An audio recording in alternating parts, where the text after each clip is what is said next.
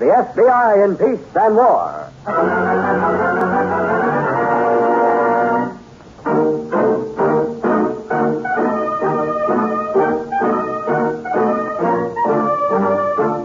Another great story based on Frederick L. Collins' copyrighted book, The F.B.I. in Peace and War. Drama, thrills, action. Tonight's story, The Windfall.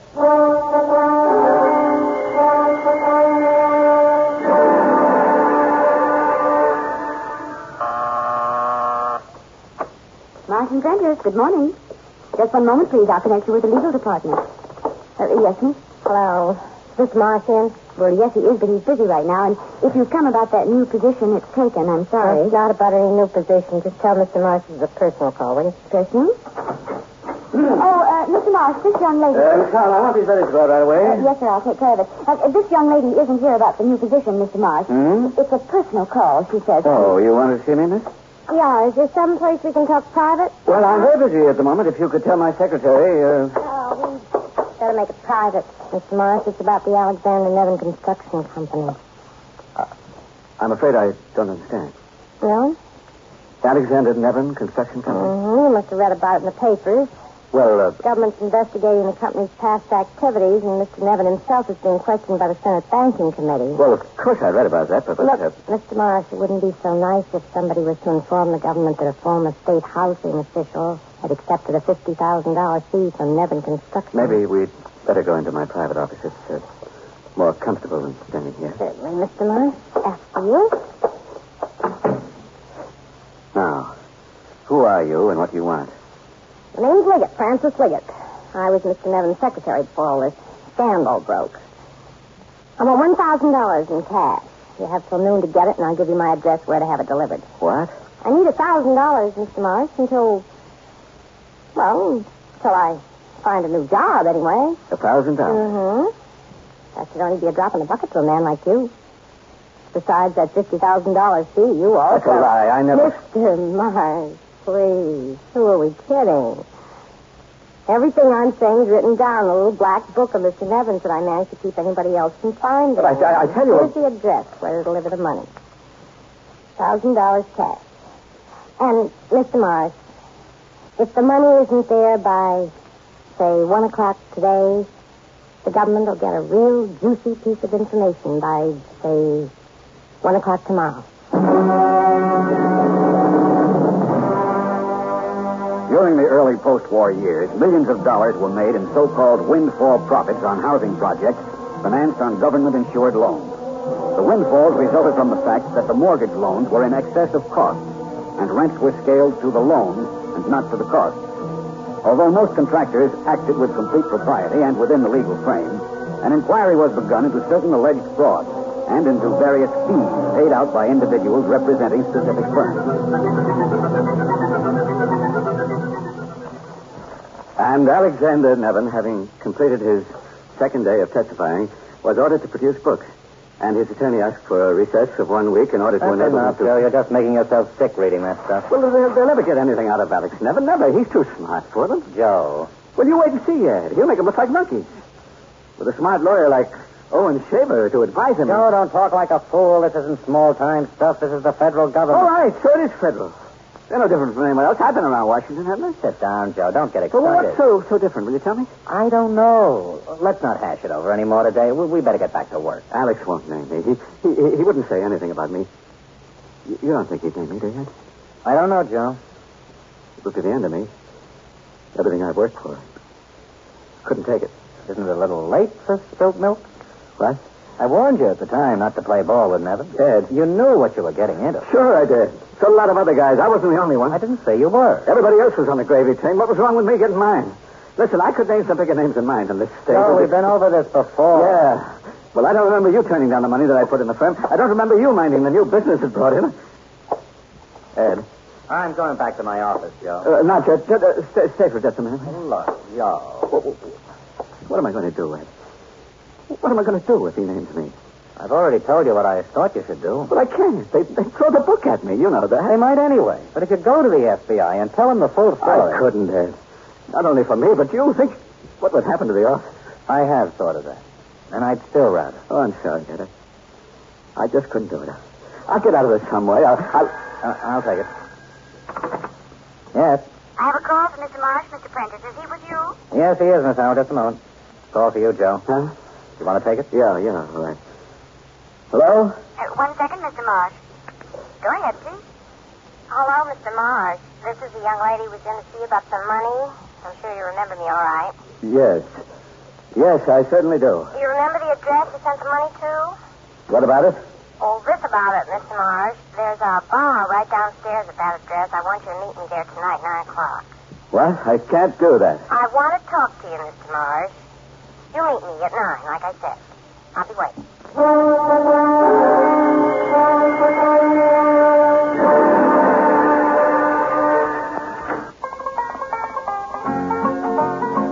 This land is your land. This land is my land. This land was made for you and me. Paris in the spring. The cardinal whistling joyously as he builds his nest in the bush. Or Cairo in the fall, when the temperature has dropped below scorching. Faraway places with strange-sounding names. Nope, I'm speaking of Illinois, the land of Lincoln. Oddly enough, though, Illinois is sometimes referred to as Egypt because the fertility of the soil in and around Cairo, or Cairo, giving it the Illinois pronunciation, resembles that of its Egyptian namesake. But there the similarity ends. Riding the Rock Island line is considerably more comfortable than riding a camel. And the IGA stores, the lonely grain elevators, the oak groves, the signs saying Edna's Cafe and Clabber Girl and Chew Mail Pouch are familiar to us in a way the pyramids could never be. Oh, not that Illinois is lacking in the exotic. Chicago is testimony to that. But Illinois, home not only of Lincoln, but of Grant and Clarence Darrow and Carl Sandburg and Ziegfeld and Montgomery Ward and Allen, the original Pinkerton man, is home to us all. So reflective is it of our great nation. Celebrated in word and song, Illinois is indeed a sovereign state. Mr. Nevin, Yes? there are 2 gentlemen here to see you, sir, from the F.B.I. So, gentlemen, what can I do for you? Oh, either one of you care for a cigar? No, thanks. You either, Mr. Reynolds? No? You don't mind if I do? Go right ahead. Thank you. You know, nothing like a comforting smoke when you're being grilled by the FBI. That's not a friendly word, Mr. Nevin. Grilled. Well, I'm sorry. I didn't know this call was social. It isn't, but you're not obligated to answer anything you don't want to. Well, why shouldn't I answer? My life is an open book. You're in a bad spot, Mr. Nevin. Who are you kidding? You know it as well as we do. No, I don't know it. If I'm in a bad spot, why are you fellows over here fishing around? We're just curious, that's all. A week's a lot of time to gather your books. We're just wondering if they're going to prove as open as you claim your life is. Well, why shouldn't they be? I run a legitimate business. I always have. So I make money, a lot of money. What's wrong about that? Not a thing, so long as you make it within the law. I've got more brains than the next guy, that's all. And more connections. Look, Mr. Stevens, you're wasting your time and mine. Maybe, Mr. Nevin. Maybe not. We're also wondering about your past relations with a former State Housing Administration officer. I don't have relations with state officials, past or present. I wouldn't even know their names if you mentioned them. How about the name Joseph Marsh? He was head man around the time you secured your company loan. Was he? I wouldn't know. You could make things easier all around if you'd cooperate with us. Easier for you gentlemen or for me? You know what we mean. I'm not sure I do. Mr. Nevin, you recognize this check? Where did you get that? It's for $50,000, made out to cash. You want to look at the date? Where did you get that check? Does it matter? We got it. One day after the $50,000 was drawn, a deposit of the same amount was made at the Second National Bank in the name of John Morris. John Morris, J.M. Now, that couldn't be a fictitious name for Joseph Marsh, could it, Mr. Nevin? Gentlemen, I'm going to give you a free piece of advice. The state's attorney tried to pin something on me a couple of years back. He got nowhere fast. Now the government signed the same act, and they'll end up the same place. Nowhere. Mm-hmm. You've got friends in high places. That the idea? Maybe. I've got friends. I've got money. I've got a lawyer who knows his way around a committee room. That's a pretty tough combination to crack.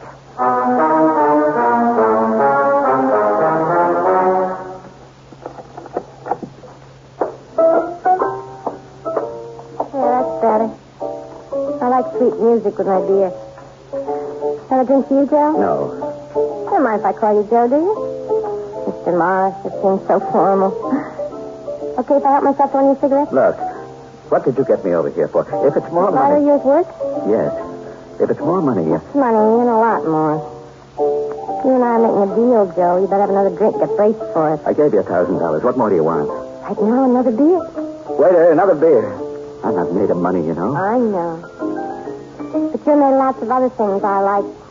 You've got class, looks, you know, a lot of nice people. Now, look. I brought an envelope along with me. There's $1,500 in this envelope. I'm going to give it to you, but not one more cent. When I walk out of this place tonight, I never want to see or hear from you again. Oh, that's too bad. I got other ideas. I'll forget them. You forget yours. I got you behind the 8 ball, Joe. Or have you forgotten? How much do you want? We'll come to that in a minute. You're not married, are you? What? Your wife died 5 years ago, didn't she? What about it? Bad for a man to live alone, Joe. Nothing like a woman around the house to keep a man happy. It's nice to know your opinion, but I'll worry about my private life, thank you. Oh, no, Joe. From now on, you can relax. It's my worry. Huh? Mrs. Joseph Moss. That sounds real nice. I'll be a good wife to you, Joe. You what? Be a good wife. Always wanted to settle down, but no guy I knew ever had a quarter.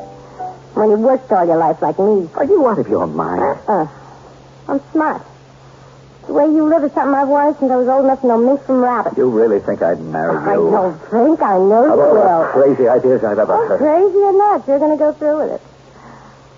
Maybe I'm no Marilyn Monroe, but I'm better than a 10-year stretch any day. And a wife can't be forced to testify against her husband. Don't forget that. You'll marry me, Joe. You will.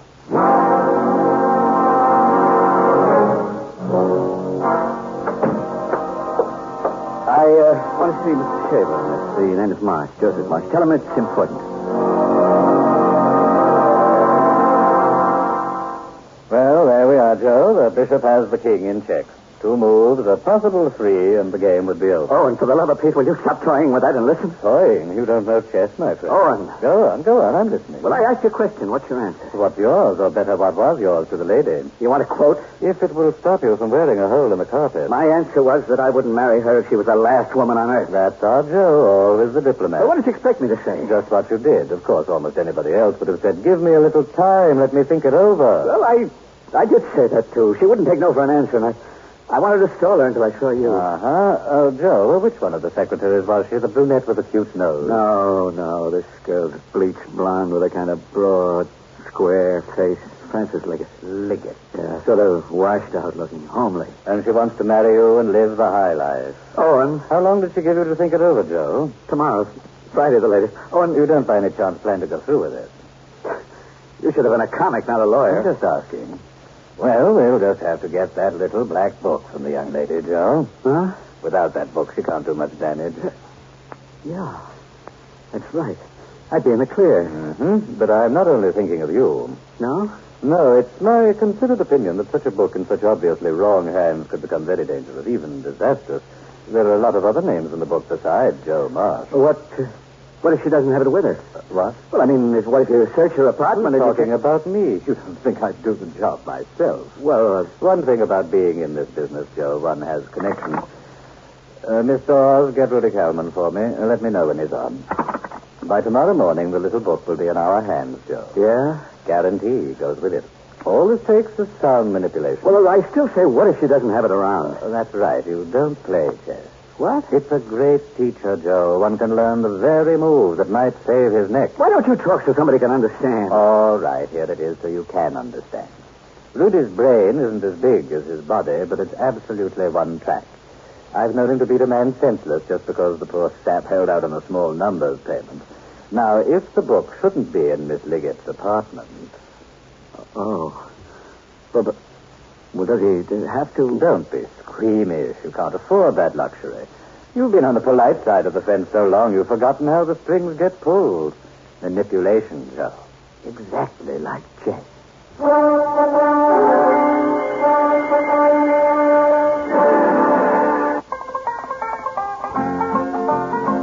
This land is yours.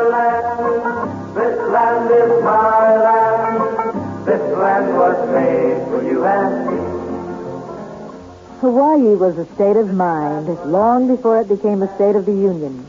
A let's get away from it all place, where soft-spoken maidens soothed a fevered brow with lovely hula hands, and muscular young men rode surfboards. Today, annexation has changed our image of the islands, but it hasn't changed the islands.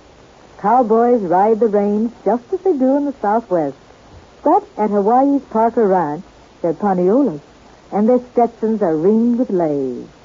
Historical landmarks dot the landscape just as along Route 66, but they're somehow more unique. Molokai primitive Kaakuloa village and sacred grove of kuki trees. The site on Kauai of Captain Cook's first island landing and Hawaii's first sugar mill.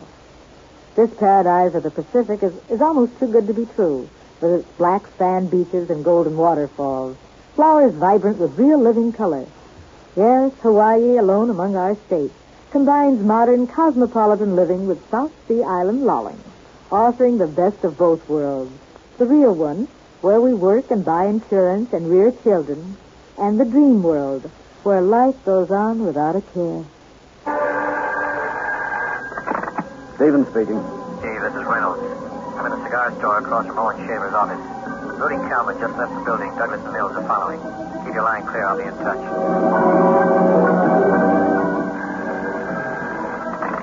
Go ahead, Dave. I'm calling from a drugstore on 3rd Street on Avenue L. Rudy Kalman just entered a walk-up over a bar. And listen to this. One of the walk-up tenants is Francis Liggett, Nevin's former secretary. You better get over here fast.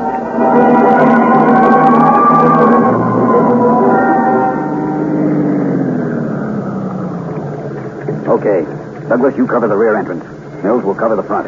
Dave, you stay here in the car with Rudy Kalman. Give me 10 minutes in Marsh's office. If I don't come out by then, come in and see why.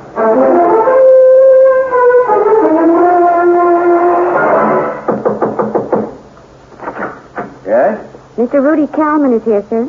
Oh, all right, Miss Howe. Will you go in, please? Yeah, sure, thanks. Come on in, Kalman. You're... Mr. Marsh, have a chair. Help yourself to a smoke. Okay. Only I can't stay long. I'll just take my dough and get out. You'll get your money just as soon as I get the black book. This? You got it? What does it look like? Let me see that. Not so fast. I said you'd get your money. So? There, that envelope on the desk.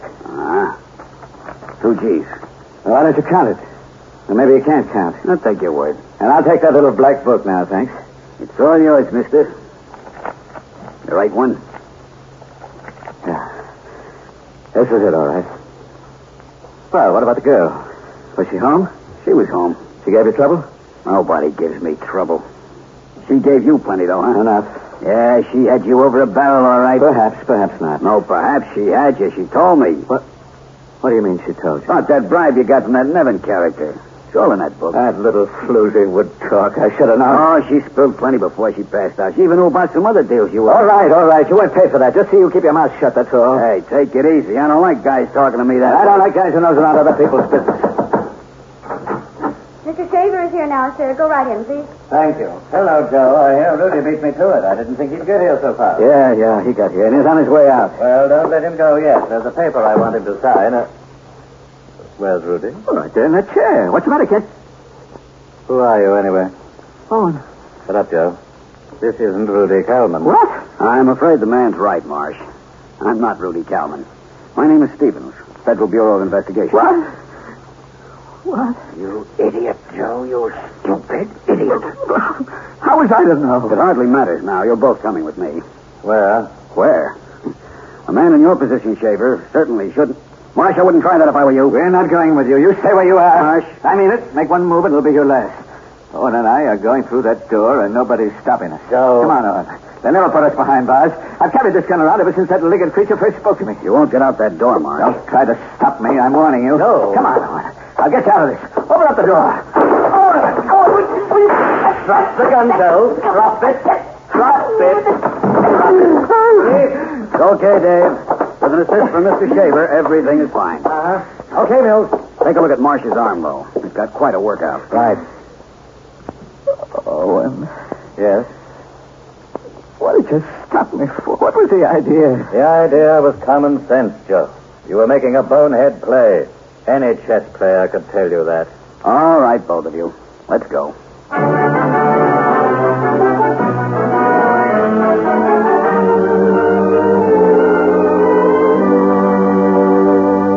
On the advice of his counsel, Joseph Marsh became a witness for the government, exposing the whole corrupt story of the Alexander Nevin operation. Francis Liggett reluctantly corroborated his testimony. The investigating committee made recommendations which a grand jury accepted, quickly indicting Nevin, Owen Shaver, and Joseph Marsh himself. In a subsequent trial, all three were convicted. Nevins and Shaver receiving terms of 10 years each, Marsh the lesser term of 6 years. With these convictions, our files were closed on the Windfall.